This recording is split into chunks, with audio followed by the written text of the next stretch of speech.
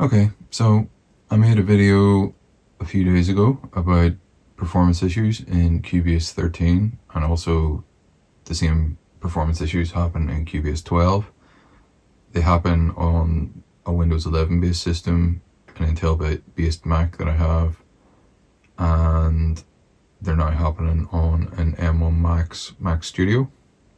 I've been doing a bit of experimenting, and I have East West Opus loaded up here on a track. The track is armed. I'll actually just open that up so you can get a better look.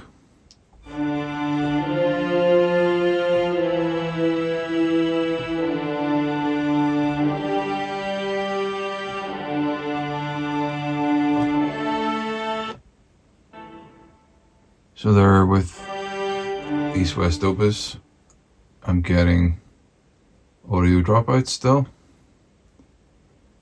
Then what I've discovered through experimentation is there's this program that's called Audio Gritter. An Audio Gritter is like I think it was initially designed that you load it up on a slave computer and you use the processing on the slave computer over a Wi-Fi network or Ethernet, and you can basically, as long as you've got the software, the plugins installed on the slave computer, you can load them up externally inside of Cubase with minimal latency depending on what you're actually doing. In this case, I'm running it local, so basically once you've got it loaded up and you load up the Audio Gritter server, if you click for the screen capturing mode, disabled local mode, and pretty much that's all you have to do, and then run a scan of all your available plugins by just going to rescan, and it'll scan your plugin directories. And then all you have to do is go up to your add instrument track, and then there's an Audio Gritter A Gritter instrument. You can load that up, and basically I have one loaded up here. It has the same patch of East West Opus loaded into it, and I'll show you the latency. So there's a latency monitor. The latency is anywhere between 1 and 2 milliseconds, basically, or 0 and 2 milliseconds. Because I have Audio Gritter server running locally on the same machine, it's not running on another computer, it's running just in the background from Cubase. There's very little latency, and I'll show you the difference in performance. So when I have East West Opus loaded,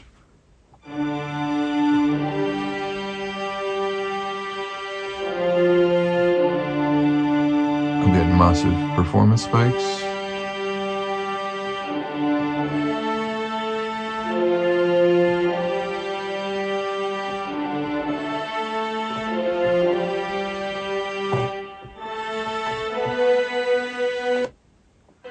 And audio dropouts again. But if I select the same patch that's hosted externally through Audio Gritter, you can see immediately the peak performance goes way down, and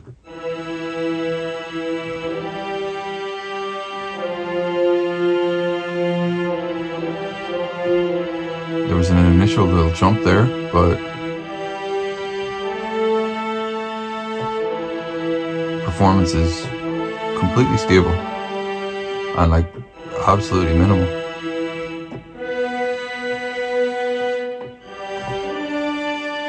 And the latency is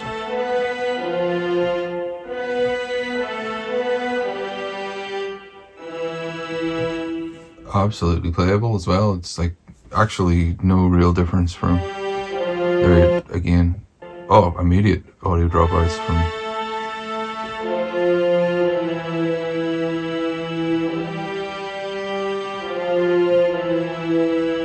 and now switch back to Audio Gritter.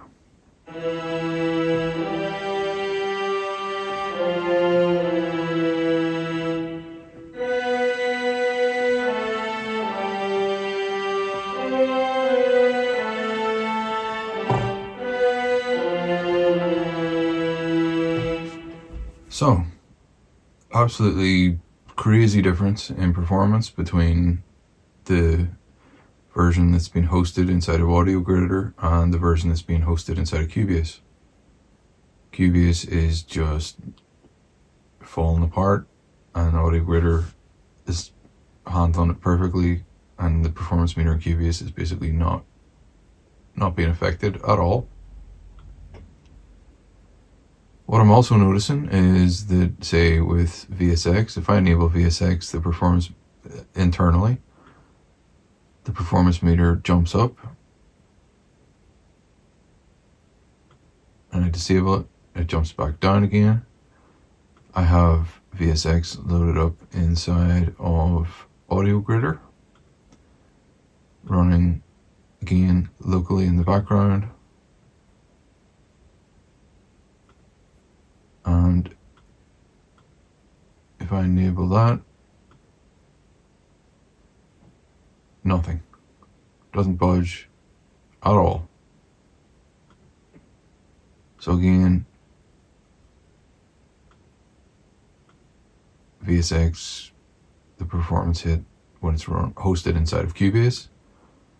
VSX when it's hosted inside of Audio Gritter.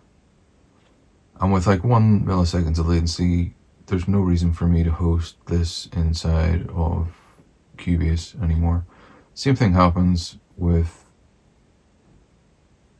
SonarWorks Sound ID. So I could host that outside of Cubase too.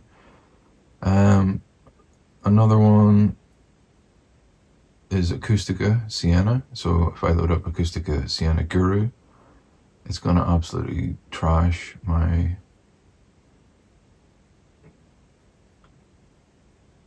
so you can see there the performance meter is like really unstable with just one instance of Acoustica Sienna running. Completely unusable, to be honest. And then if I load up Audio Gritter and add, if I turn off VSX and add Sienna,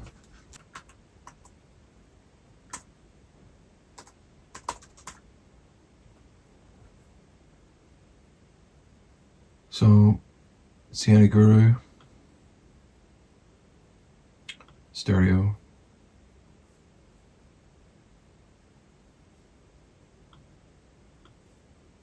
and again you can see there this always on top thing is starting to get quite annoying. And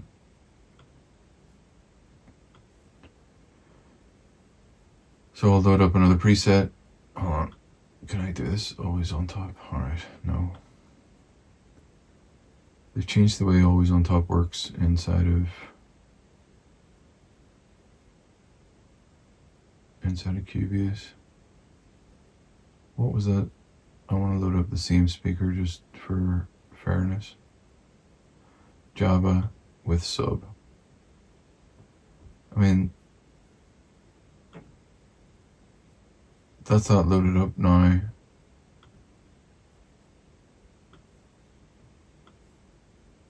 Inside of Audio Gritter, so it's not being hosted inside of Cubase anymore. Again, for comparison, I will bypass that. I will load up the same preset again.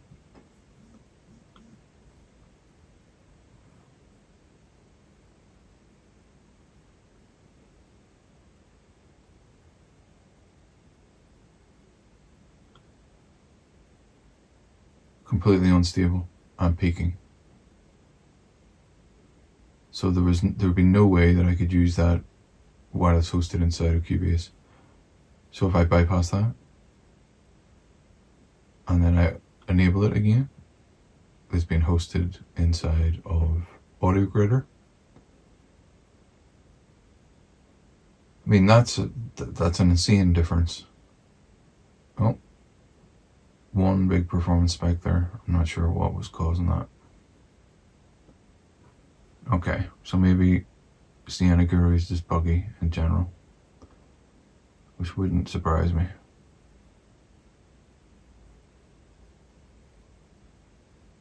Maybe it just doesn't like lower latencies. So yes, I'll delete that and I'll enable VSX again.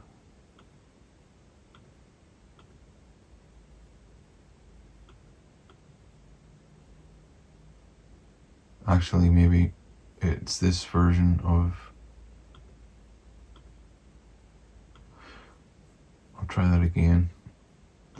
Maybe the bypassed version of Sienna was enough to mess it up.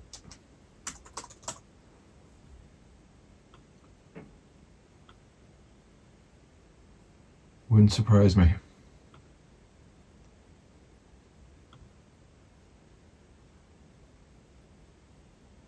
So yeah, there's basically no performance hit there from Acoustica Sienna.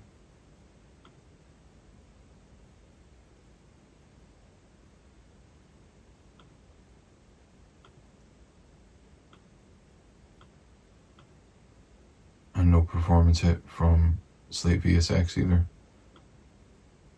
But yet, enable Slate VSX, depends on the project, but it can jump up as high as like 25 to 30%.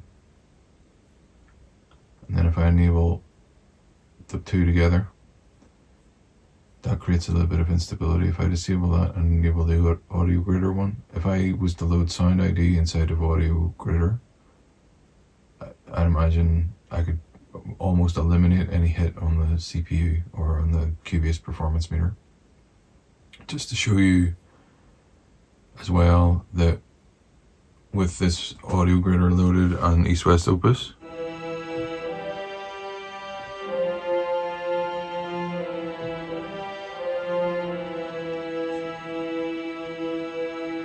there's about 12% CPU usage with it hosted on audio grider. But if I load up the Opus version,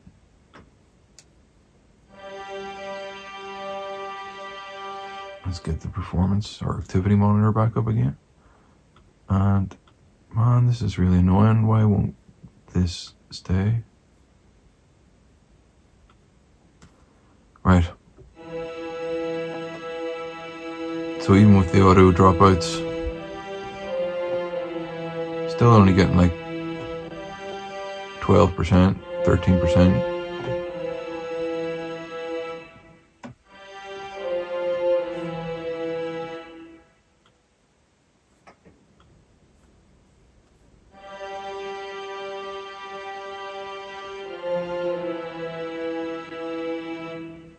Okay, for some reason I'm getting spikes with the audio grider.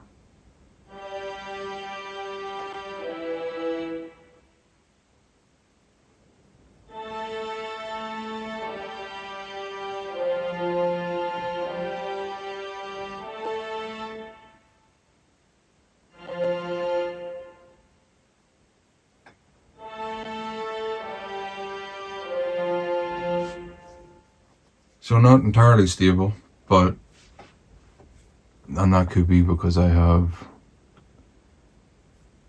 Sienna Guru in there.